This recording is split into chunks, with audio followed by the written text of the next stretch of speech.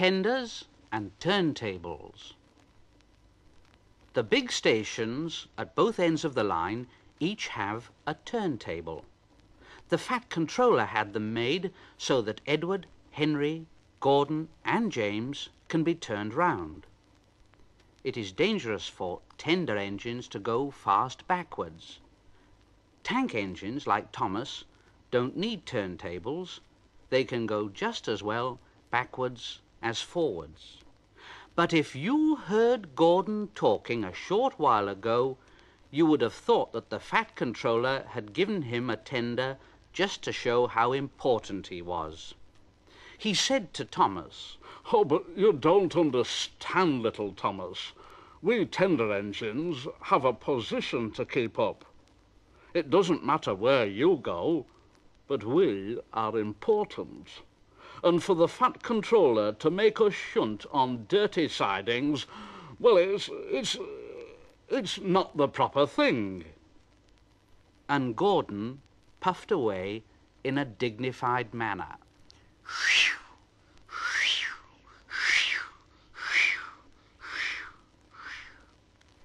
Thomas chuckled.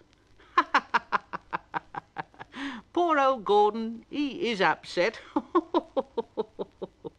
And off he went with the two coaches, Annie and Clarabel. Gordon took his coaches and passengers to the terminus and waited until they'd all got out. And then he shunted the coaches to another platform. He was in a bad temper. "It's disgraceful. Shh, shh, shh, shh. It's disgraceful. Shh, shh, shh, shh. It's disgraceful. Shh, shh, shh, shh, shh." And he ran backwards to the turntable. The turntable was in a windy place close to the sea. It was only just big enough for Gordon, and if he was not on it just right, he put it out of balance and made it difficult to turn. But today Gordon was in a bad temper, and the wind was blowing fiercely. Gordon's driver tried to make him stop in the right place, but Gordon wasn't trying.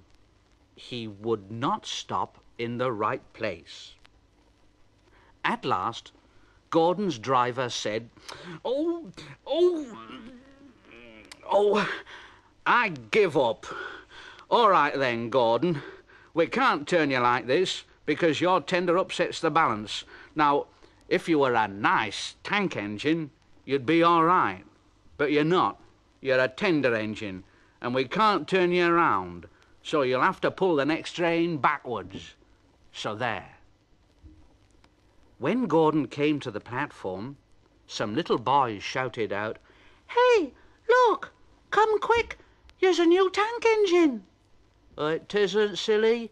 It's only Gordon, back to front." "Oh, so it is. What a swizz." And Gordon said, "Oh, and he puffed off to the junction. Thomas was waiting at the junction. "Oh, hello, Gordon. Playing at tank engines, then? Sensible engine. Take my advice. Scrap that tender of yours and have a nice banker like mine, hmm?" And Gordon said, "Oh, psh."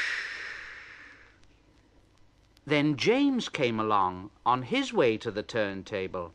"Oh, ho, ho, ho, ho, ho, ho. Hello, Gordon. Got stuck on the turntable then, are you?" You be careful, James. Otherwise you might get stuck too." No. I won't get stuck. I'm not as fat as you are. Now you just watch me." And James went along to the turntable and stopped on just the right place to balance the table. It could swing easily. The fireman turned the handle and James turned, much too easily. The wind caught him and puffed him round and round like a top. He couldn't stop. He was spinning round and round when Gordon came along. Well, James, what are you doing?" Playing roundabouts, hmm? At last, the wind died down, and James stopped turning and rolled off the table to the engine shed, feeling very, very giddy.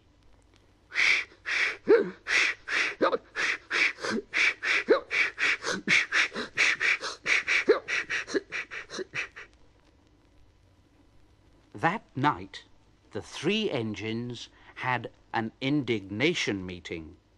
Gordon did most of the talking, though. It's shameful to treat tender engines like this. It really is.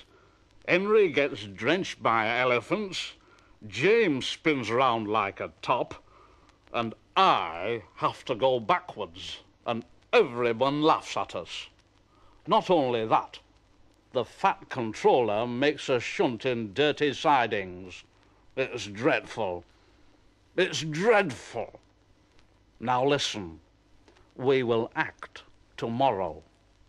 The fat controller will look silly. Now, this is what we'll do. In the morning, when the driver and the fireman